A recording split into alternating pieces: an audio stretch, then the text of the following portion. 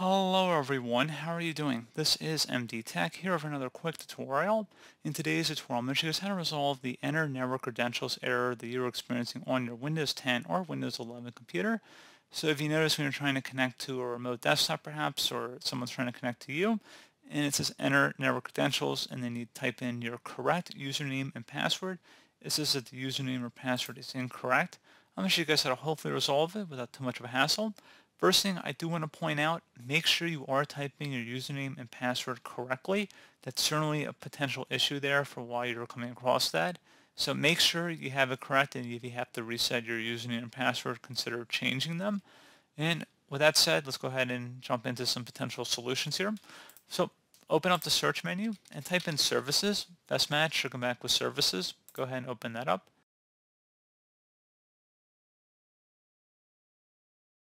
And you want to locate the Credential Manager service and double click on it. You want to set startup type to disabled, and then if service status is running, you want to stop it. And then select apply and OK. And then once done with that, go ahead and close out of here and restart your device.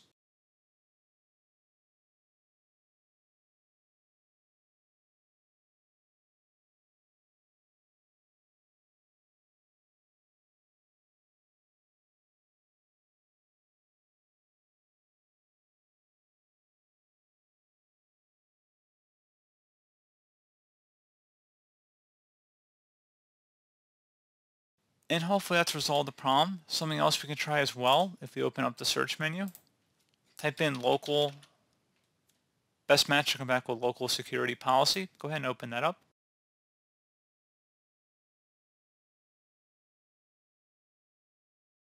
Double click on the local policies folder and then select security options. On the right side, you want to locate accounts, limit local account, use of blank passwords to console login only. Double click on that, set that to disabled, and then you want to select apply and OK. And finally, if you close out of here, open up the search menu, type in control panel, best match, come back with control panel, open that up, set your view by to large icons, and then you want to select credential manager. If there were any credentials listed in here, you want to go ahead and just remove them. And that's pretty much it. You will need to restart your computer after especially making that local security policy change. So let's go ahead and just restart our device at this point.